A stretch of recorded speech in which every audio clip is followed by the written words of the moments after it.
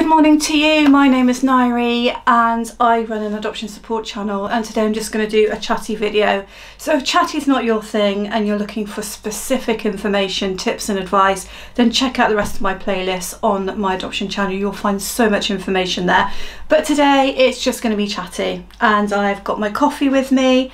It's Saturday morning, the boys are out with my husband playing football, and so I can update you on what I've been up to recently. So in my last video, I think I mentioned to you that I was thinking about writing a book. So I started writing the book and I think I've made pretty good progress so far. Sorry, that light straight in my face. Pretty good progress so far. And I've done about 8,000 words. So my book is divided into 4 sections.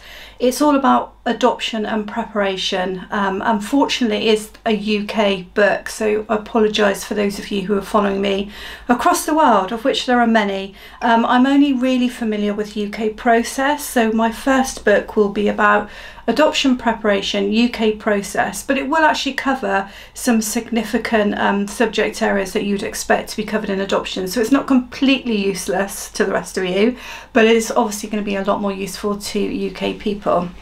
And then I hope to do a follow-on book, which will be about when the child comes, and so that'll be useful for everybody. So that's what I'm up to at the moment.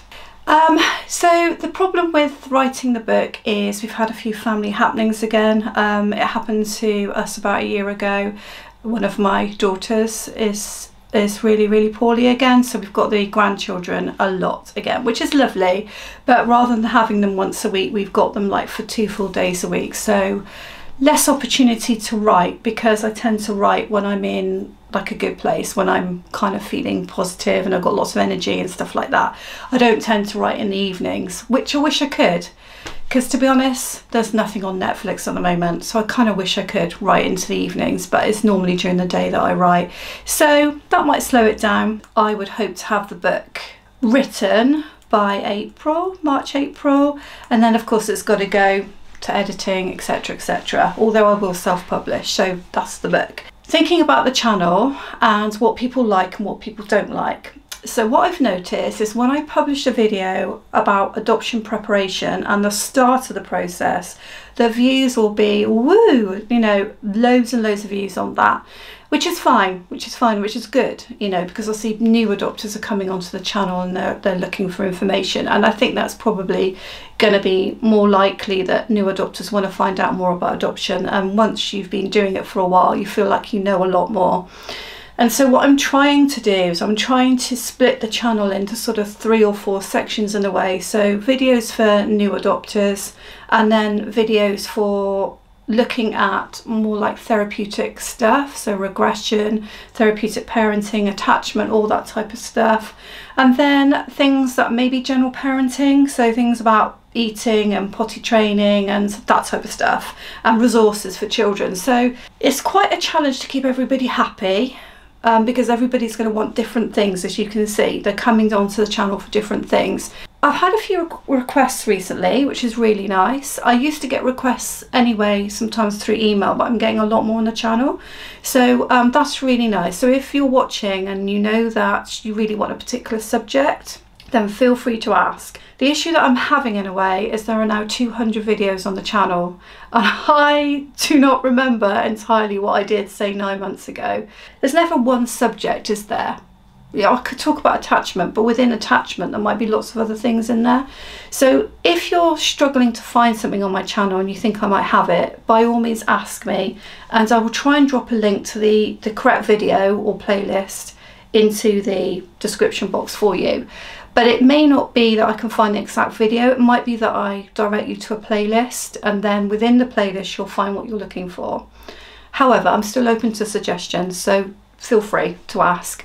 And then if it's a bit niche and I'm not sure about it, I may not do it, or I might try something like it, and then if people hate it, I might not be able to do something else along those lines. The other thing to say is that I am an Amazon affiliate, so that means that If I want to mention a product or I think a product's good, then I can go into Amazon, I can pick up a link and I can put it in the description box. However, if I'm honest, most people don't ever look in the description box. So, you know, I'm not really I'm not going to get rich this way. I'm not going to get rich this way. So if you ever are interested in looking at not necessarily what I'm promoting exactly, but what I have in my description box, and take a look. There might just be something there you think, oh yeah, I was thinking of getting something like that, and then you'll just support the channel. The other thing to say about it, about me as well, is that again, some of you who've not watched a Chatty video like this might not know. Some of you be like, oh no, don't mention it again. So I've actually got an illness now, which is facial nerve pain, and I have to take really strong medication for it. Not pain relief, but anti-epileptic medication for this. Now, this slows me down terrifically. If you look back over my channel a year ago, I think I've definitely aged 10 years within that year, within the COVID kind of experience and with this. What I've had to do is reinvent my life. Now, I was already doing the channel, so I've carried on doing that, and I do about 2 videos a week. Excuse me. 2 videos a week. I think during COVID there was a time when I was doing 3, but I wasn't too sure whether people wanted that much content, and it was a bit like this, because I think a lot of adoption channels don't do as much as I do even. Adoption channels that are adopters who are maybe American and do family vlogging, they do more than I do. But people who just give information, who have been adopters in the past and they're giving information, that type of thing, I think they would do less than me. So I was down to 2 videos a week, which is fine. But then I had this thing happen, and what I found was for a while I couldn't go out. I couldn't do anything outside the house. Things are a bit better. I still can't do a lot, which requires me to go on longer trips or go too far out of the house. So the other thing to say about me is that I do run another channel, which is called Plan with Nairi. So original, isn't it?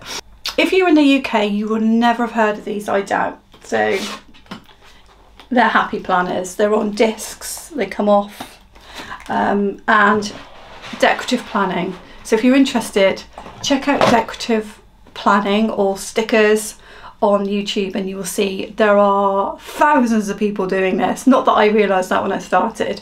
So if you're interested in something more therapeutic, this is how I get my therapeutic needs met. My mindfulness, if you want, then check out Plan with Nairi and see what you think. It seems odd if you've never seen it before, because all you see is my hands. So it is a bit odd, and I've had to make sure that my nails are always good, which they weren't before. So that's that. Something that happened really nice yesterday. So because of this happening in the family, which you know, I've just cried and cried and cried. I hope I don't cry now. I'm trying not to do that, but it's a really sad situation, and I just can't see a resolve to it anytime soon. So I've done lots of crying, like sometimes it just comes out of nowhere, and so I've had really sore eyes. And what was really nice yesterday is my husband and I went for a spa day.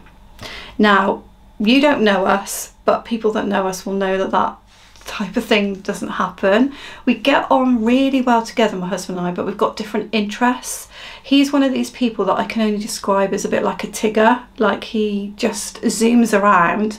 We're in our 50s, but he zooms around like he's 25, and he's really fit and healthy, and he likes to be on the go all the time. Obviously I'm a bit more sluggish now. Actually going out and kind of spending not just quality time with each other, because we do go out, we try and make sure we've got like a day a week where we go out together, or half a day a week, but actually going somewhere nice, because we can go out and just go to familiar places with the dog, but this was somewhere nice. So my kids bought us a spa day. They put money together.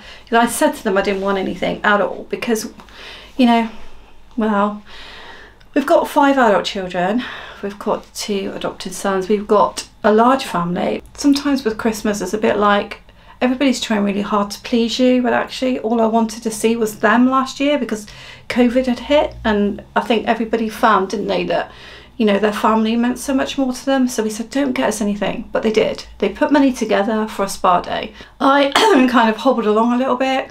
Something wrong with my knee, yes, there was something wrong, but went into the spa day and had hot stone treatment, which was fabulous.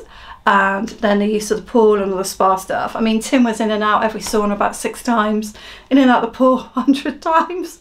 I just did everything twice. I feel rejuvenated. I feel like I've got that little bit of energy now to pick myself up and to get going again, even though of course this situation is always happening in the background. Next week is half term for us. I don't know whether it is, if you're American or somewhere else, whether you have half terms like we do, but we've got half term next week, and my son and daughter-in-law are going to come and stay with us with their puppy. Yes, should be fun. We have a Labrador, they have a puppy, but really looking forward to that.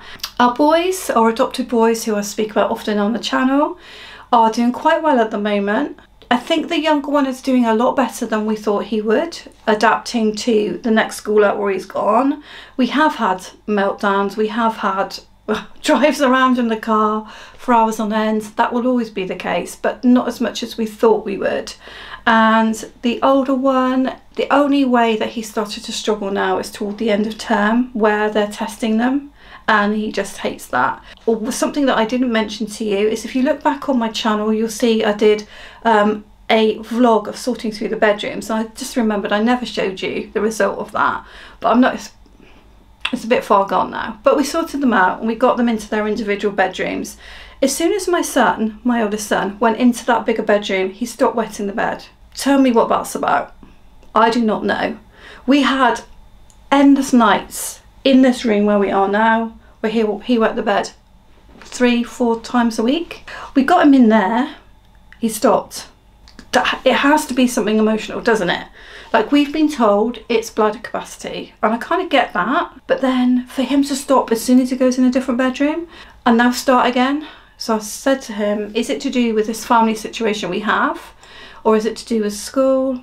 When he gets an EHCP, which is like a special needs kind of document, that's the only way I can describe it, we will start looking at other schools, or we will encourage him to have an open mind about this, because the level of work that he's having at this school will never be the right level for him, no matter what they do. And they're doing a lot. Like, he's in classes of 5 for English and maths, and he's never going to get better than that. But it's still the wrong level for him. He really wants to be at mainstream, and we really want to keep him there. However, he's been tested.